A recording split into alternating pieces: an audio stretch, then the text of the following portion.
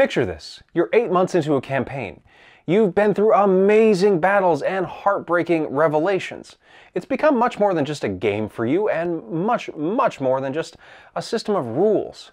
Your character's journey is like nothing that you've ever experienced before. And then you fail your third death save. Your stomach sinks and your world goes quiet. You realize right then and there that your character's journey is over. But what if it doesn't have to be? Hello and welcome back to Lunch Break Heroes. Here on this channel, we don't want to trivialize character death. Such an event should always be momentous, especially if it happens late in a campaign to a character that you've really grown attached to. It should affect and change all of the members of the party. But once all is said and done, maybe you don't want that character to stay dead. Fun is the point of the game after all, and maybe you'd have a lot more fun by bringing that character back to life somehow. In Dungeons & Dragons, there are 6 spells that can bring your character back from the dead. There's Revivify, Raise Dead, Reincarnate, Resurrection, True Resurrection, and Wish. I don't want to talk about any of those today. Right now, we're going to go over 5 other ways that your character can cheat death, so to speak, and continue their adventuring career. Each one of these is meaningful and impactful and comes at a price. These are really well suited to Curse of Strahd and Ravenloft in general, but you can adapt them to any setting that you would like. We're going to be talking about the qualifications, the mechanics, and the drawbacks of each one of these methods. That way you can pick and choose what is right for your character. So without any further ado, let's get started.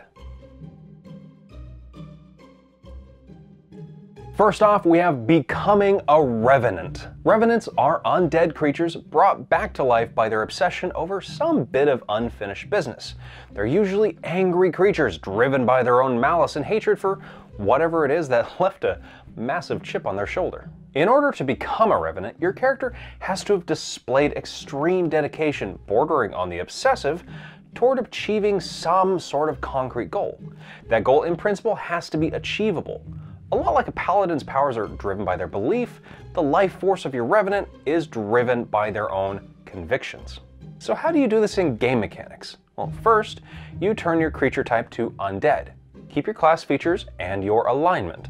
Next, drop your racial or lineage features except languages and proficiencies. Then gain the following features. Deathless nature. You don't need to eat, drink, or breathe. Rejuvenation.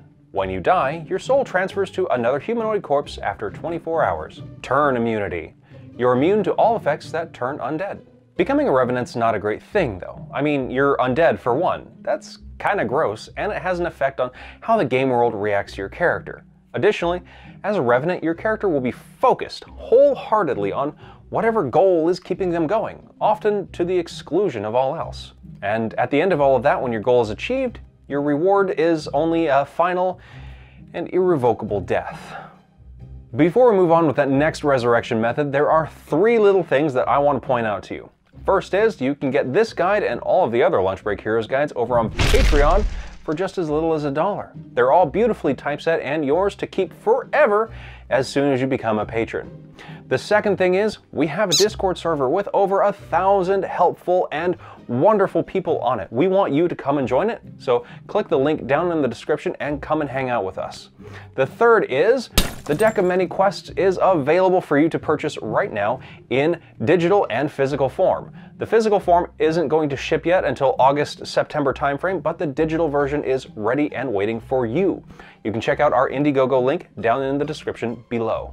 Now, speaking of the Deck of Many Quests, I actually just received the production preview of the physical copy. This is what it's going to look like when it arrives from the factory. So it's got a nice little magnetic hinge there. Oh, that's sexy. I love that. It's nice and shiny and just beautifully printed, and this is great. If you like this, if you think this is good, this is what's going to show up on your doorstep in August, September. So go ahead, check it out, like I said, in the description down below. Next up on our resurrection methods, you can become a blood touched. Bet you've never heard of blood touch before now though, have you? That's because we made it up.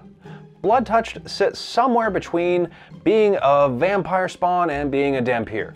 Think of them as vampire light. They've got a fraction of the abilities of the vampire that accidentally turned them, and they've got a whole lot of hunger to satisfy. At the very least, they're pretty cool with sunlight, so they've got that going for them, which is good. In order to become a blood-touched, you have to have been killed by a vampire. They needn't have drained you completely, but it helps. You also have to have come in contact with a vampire's blood and have it mix with your own. Just a drop is enough to suffice. When you become a blood-touched, go ahead and keep all your class, racial, and lineage stuff. There's no changes there. Go ahead and add the following features to your character. Vampiric Constitution. When you make an attack roll, ability check, or saving throw, you can add your proficiency bonus. But immediately afterwards, you need to make a DC 13 con save. On a failure, you gain a level of exhaustion which can only be removed by feeding. Relentless Hunger. When you finish a long rest, you have to succeed on a DC 13 con save or gain 1 level of exhaustion that can only be removed by feeding. Draining Bite. Just like a normal vampire, you can make an unarmed melee attack against a grappled humanoid using your strength modifier. On a hit, they take 1 piercing and 2d4 necrotic damage. You gain half that necrotic damage in temporary hit points, or you can remove 1 level of exhaustion. The Blood Touch can be strong and resilient, but all that physical prowess just isn't all it's cracked up to be when compared to the relentless hunger and exhaustion that they experience. They've got to feed on something or someone every day in order to keep up that strength, and the rest of the living world usually isn't cool with that sort of thing. Alright, one more small interruption for you. Do you want to win 50 bucks on dmsguild.com? Well, now's your chance. All you have to do is help me get this video to 1,000 likes on its first day and comment down below. That's all you have to do to enter. If this video gets 1,000 likes in its first 24 hours, I will pick one person from the comments down below and I'll send you 50 bucks on dmsguild.com. So click that like button, leave a comment, and that's it. Let's get this video to 1,000 likes. That being said, on with the rest of the video. Next up, you can become a ghost. Not everyone wants to pass into the great unknown, especially when that unknown is Ravenloft. Much like revenants, ghosts are kept on this plane of existence by some sort of unfinished business or even a fear of moving on. If your character has any sort of fear of the unknown or the beyond, then they're qualified to come back as a ghost. That fear can drive them to cling to this plane of existence as a shadow of their former selves. So how do you turn your character into a palatably playable poltergeist? Well, first, your creature type has to become undead. Next, you retain all of your class, racial, and lineage features, but you can't use them unless you possess a mortal being. Then, you gain the following features. Deathless nature. You don't need to eat, drink, or breathe. However, your mortal vessels do, so try not to neglect their needs. Possession. As an action, you can take control of a living humanoid. The target has to be willing or fail a saving throw equal to 8 plus your proficiency bonus plus your charisma modifier. While in control of the target's body, you can use your class, racial, and lineage features just like you could while you were alive. If your vessel dies with you in it, you reform on that spot within 2d12 hours as a ghost. Spectral nature! While not in possession of a body, you're a translucent specter. You can move through other creatures and objects like they're difficult terrain. You can only interact with objects lighter than 10 pounds, and your AC is 10 plus your dexterity modifier. You have resistance to all damage except psychic damage, and you can't take any actions except dash, disengage, dodge, help, and hide. Ghosts are sad creatures. They're stuck in the great in-between. They've been locked out of the afterlife, but they can't truly return to the mortal realm. As a ghost, your character's interactions with the living are extremely limited. In order to really experience things, they have to take possession of another humanoid, which usually that humanoid doesn't like so much. Over time, ghosts just kind of fade away. Year after year, they dwindle, becoming less and less.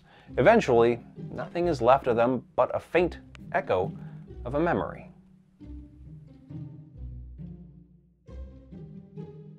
Van Richten's Guide to Ravenloft expanded the Keepers of the Feather, a clandestine organization of were-ravens and their BFFs. So we're going to expand them a bit more and make their secret ritual the key to your character's return journey to the land of the living. If your characters helped the Keepers of the Feather in some super significant way, like bringing back winery gems or saving a member of the family or whatnot, then they might be considered for this ritual. The keepers don't like to flaunt their powers at the best of times, so your character needs to be pretty special for the were-ravens to reveal themselves and basically induct your character into their order. Dare I say, their reputation has to be impeccable. Now, what is this ritual and how does it affect your character? First, the ritual requires 3 members of the Keepers of the Feather, all were-ravens. The ritual itself takes 8 hours, during which the were-ravens give up some of their blood and life force and share it with the character to be returned. At the end of the ritual, they cast Reincarnate and bring your character back to life. Now, they don't come back as a were-raven. The lycanthropic power of the were-raven's blood was all used up in the ritual. However, they do come back as a Kenku. On the plus side, your Kenku character can turn into a raven once per long rest using the druid's wild shape rules. Being brought back to life by the Keepers of the Feather definitely leaves its mark, maybe more so than any other method on this list. But if you don't think it's too much of a bird in, then coming back to life like this might not be too unpheasant. Yeah, that's right, I got dad jokes. What's up?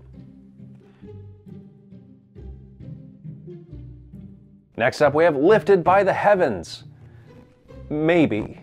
You probably already know that most deities have very little sway in the domains of dread. For the most part, a god's devotees are cut off entirely while in the realms of Ravenloft. However, divine influence does leak in every now and then where the dark powers will it. And because it's the dark powers letting it happen, it's not always for the benefit of the character. Any character that's displayed exceptional devotion to a particular god or creed might rouse the interest of a dark power when they die. And in those cases, they may allow one divine force or another to pass through and intervene with that character. This doesn't necessarily have to be the god or angel thereof that the character follows. It might be one that challenges their beliefs or moral alignment. Not all divinity is good, after all. Such an intervention certainly won't happen out of pure altruism, though. There's going to be a cost, and the trade has to be fair. Now, it's going to be their life for something of equal value. So what happens to your character when some divine force intervenes in their death? Usually, the force that's intervening will present themselves to the character in a way that's familiar and comfortable. Someone that they knew in life, perhaps, or as some iconography from their faith. Because the trade of returning the character to life needs to be fair, a deal will be proposed. I suggest that you make this something that's specific to your campaign or the character, but here's a few ideas for you. A cleric can be asked to shift allegiance to a different god, perhaps one that's of a different alignment. The paladin can be asked to forsake their oath, thereby becoming an oathbreaker. Not necessarily evil, however. The character has to take a level in Celestial Warlock, thereby making the deity their patron. It could also be something completely nebulous, like, they owe the deity a favor somewhere down the line. That keeps the door open for you to think of something later that's going to be really impactful to the story. Maybe the character is asked to betray the party entirely, and if they did so, it would cause a TPK in the end of the game, and then they have to rebel against their deity and risk their life in the process, and oh my god, that's such, I want to do that in my game. Like I said, the dark powers don't let divinity into their domains for no reason. They're screening every call and they're only letting in what's going to amuse them or what's going to help you create the best story. Whoever or whatever decides to come through and help your character, I can guarantee it's going to turn your fate on its head. What creative ways have you come up with to bring a character back from the dead? Tell me all about it in the comments down below, and don't forget to subscribe to our channel and press that like button down there. Now, keep on living, and I'll see you next time.